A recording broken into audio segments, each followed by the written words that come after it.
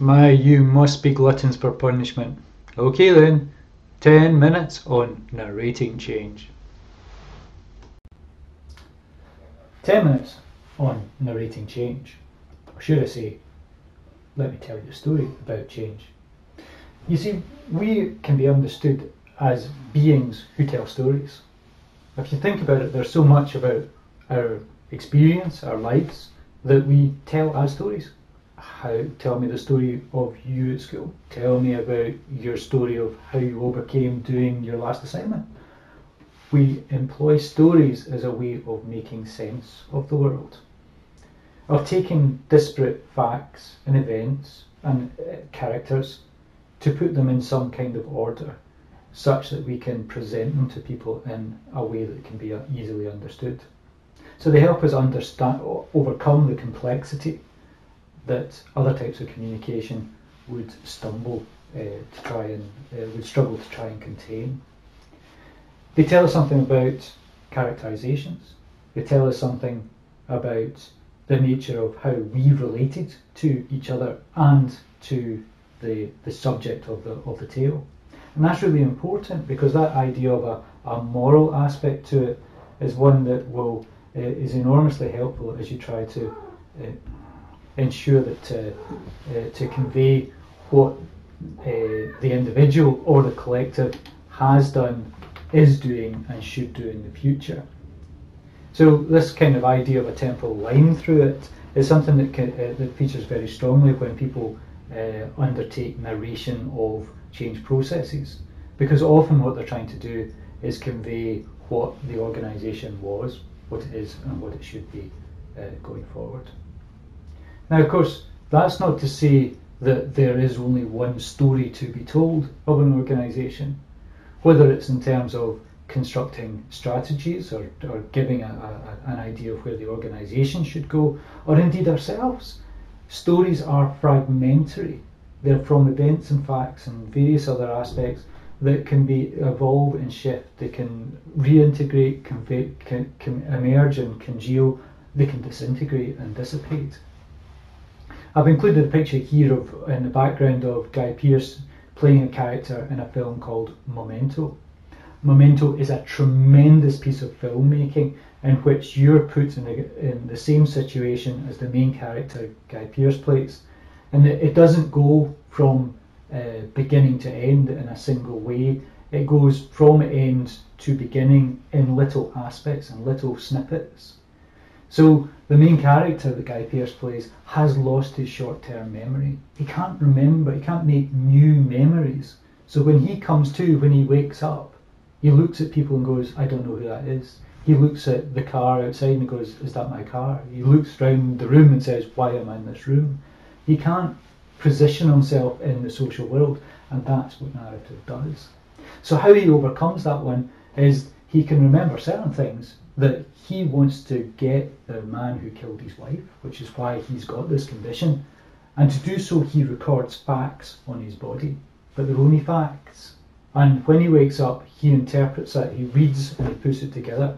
So he reads, find the man and kill him, which is written across his chest. Then John G's up on his shoulder, and that tells him it's John G killed him.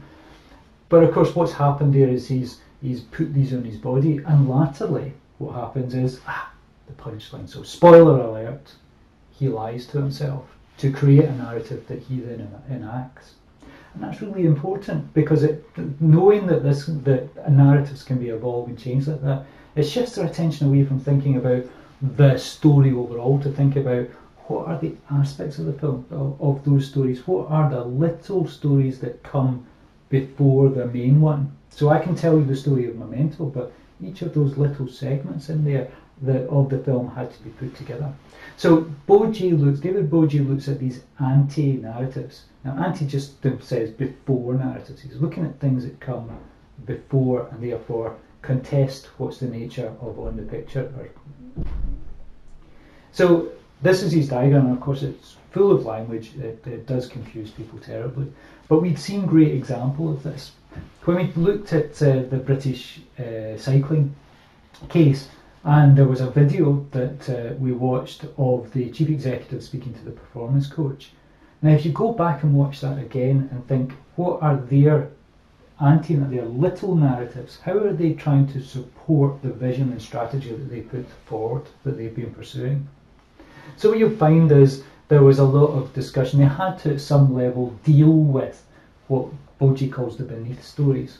Clearly, there were rogues in amongst what the situation as they arrived in it, and there had at some stage to be a purge. There had been an inquiry which had found various pieces of corruption and poor practice within British cycling. So they have to deal with this kind of scandalous past, these bad people, and what they say is, well, we'd heard lots of noise. So they deal with that by pressing it into the background. And what they emphasise is to say we were trying to make sure that we were delivering on the great work that had gone before and the fantastic aims of British cycling. So they employed what they call before having anti-narratives, that we are here to achieve something which is of a greater and social good. When you listened specifically to the performance coach, then there was a lot of stuff he was trying to do of foretelling. So he was over in this cyclic bet side of it, on the other side of the diagram. And what he was trying to say there is to say, well, look, I have been working with these coaches before, so I heard all of this noise and it just wasn't representative of what I understood, because there was a really good team in there. We had fantastic results in the Worlds at the Track Champions. And actually what we've done is to make sure that we open up a space where that can be repeated. So if you look at Bergen World Championships in 2017, we did blah, blah, blah, blah. So what he's doing is retelling or showing that what's happened in the past is something that is now cyclically repeating. So he's bolstering the idea we are delivering our strategy through foretelling, through showing the repeat of history into the future. And it's interesting as well the way that he speaks about that achievement. This isn't great chest thumping, charismatic leadership that he's engaged in. It's what I would call betweenness. It's about the relationship that he has, that he's seen with his coaching team, with the athletes within there.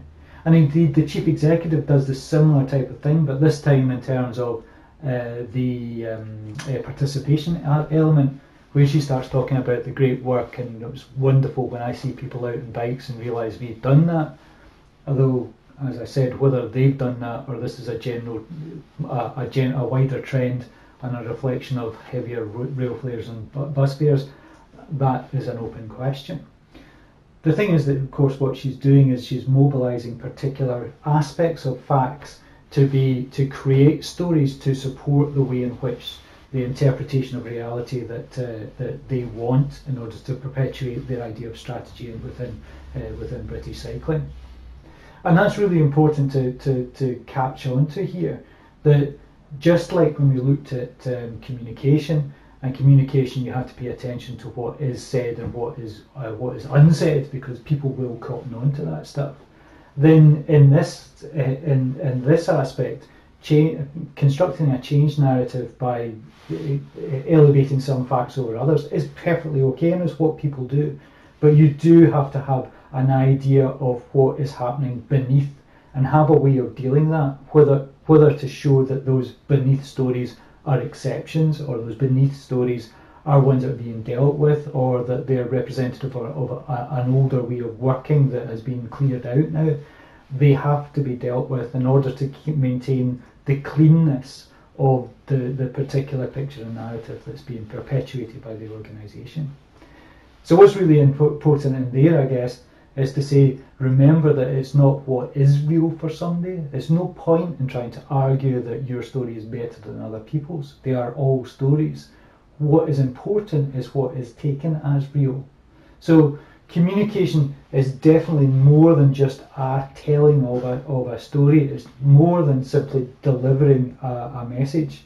It's about trying to make sure that people have a relationship with the individual who is making that story happen, and they're involved in the dialogue such that they are part of the story and are ready to change and accept what's going on.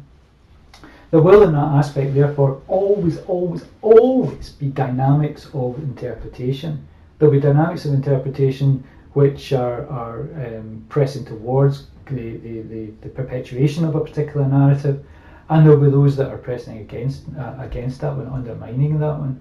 And again, there's a key point in here of understanding that this is a representation of change as things happening which comes between that discursive realm and the material realm, but always in the way of an ongoing process of reinterpreting.